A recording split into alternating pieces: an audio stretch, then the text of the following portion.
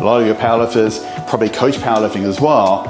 So if we sort of jump right back to everyday application, because the short head of the bicep is attached to the coracoid process of the scapula, if someone's having trouble staying tight in the bench press in the bottom because they've got this anterior tilt of the scapula, maybe we could do some soft tissue work on the biceps. Maybe the length-tension relationship is, to say off for our purposes this morning, maybe that's causing part of the problem as well, you know?